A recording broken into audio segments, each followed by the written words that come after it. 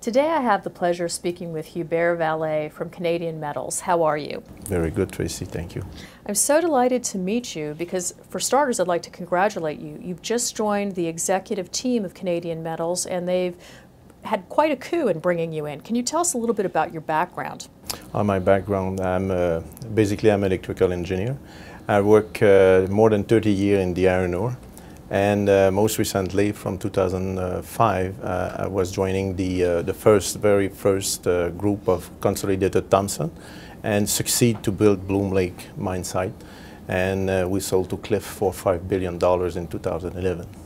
So there you go. You know, I always tell our audience to watch the jockeys. So with Canadian Metals, you've been putting out a number of news releases, and you're aggressively moving forward to completing your PEA. Can you give us an update on this? Okay, so the PEA, we intend to deliver a PEA by the end of this year. So my understanding is that your PEA will be done later this year. Yeah. And some of your members of your team have been telling me you're going to jump straight to your bankable feasibility study after the PEA is complete. Is that correct? Yes, that's correct. We could do that because of the technology. The technology is a well-proven technology and the risk is very low. That's why we could do that.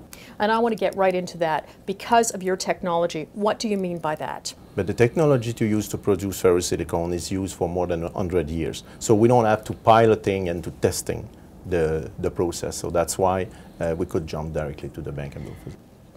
So for anyone listening right now, I'm sure your next question is, what is ferrosilicon? This is very exciting to us. So can you give me a bit of an overview? Ferrosilicon is used mainly to the steel production in the blast furnace. They need that product to deoxidize the iron and to produce a high quality steel.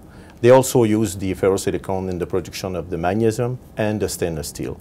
At a portion, it's like a little portion compared to the main. This means for the iron is when you use about 3 to 4 kilo per ton, the requirement of the ferrosilicon. And it's my understanding that you have one of the best deposits of high-grade ferrosilicon and quartz in the world. Is that correct? Yeah, that's a very, very good question. The first thing I did when I was told by contact by Canadian Metals, I had one of my good friends stayed in Matan, where is the deposit, and I call him and he confirmed to me this deposit is a world-class, a huge deposit, because this is the most important thing, is the deposit is there and the quality is there. And I could confirm to you independently, I verify it, I did my due diligence, and this is there. So in addition to this, you have a very tight timeline.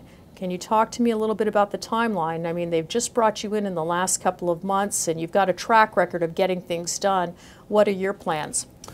Our plan is to deliver a PEA by the end of the year, deliver a bankable feasibility study, depending on the financing, but we are quite confident to get the money, and deliver this bankable feasibility by the third quarter of the next year, 2016. In parallel, running the environmental permitting process, which is the longest period we need to wait. The environmental permitting process will take about between 18 to 24 months. And we intend to start this process shortly in the next month. I've had the benefit of seeing your infrastructure, which is just amazing, and how fast you're going to actually be able to do this. And it looks to me like your CapEx and OpEx is quite competitive. Can you tell us about what this is going to cost to get you to production? At this stage, that would be confirmed by the PEA, but we expect to have around 175 million CapEx requirement. And actually, the sales price of the ferrosilicon is an average about $2,000. Our production costs anticipated, but that again, that would be confirmed by the PEA, that would be in the range of $800 to $900 per ton. I've had the benefit of taking a look at many of your marketing materials, and it looks to me like you have a very competitive infrastructure towards securing production in addition to your technology. Can you give us a little bit more of an overview on this? On the capital money requirement, we estimate at this moment, but this number would be confirmed by the PEA, but we estimate that would be around $175 million requirement, Canadian dollars. On the selling price, actually the ferrosilicon is selling on average of about $2,000 per ton. And that's the most we can say at the moment. And of course, the Chinese control 70% of the world's ferrosilicon supply. Can you give us a little bit of an overview about the rising demand, for instance? I mean, obviously, if you need it in steel, there's going to be a lot of demand for ferrosilicon. So actually, the world production of ferrosilicon is around 8 million tons per year.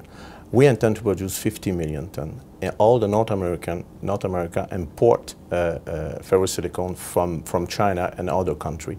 So we are quite confident to be able to sell that 50,000 tons, which is a very small amount of production, to the North American needs.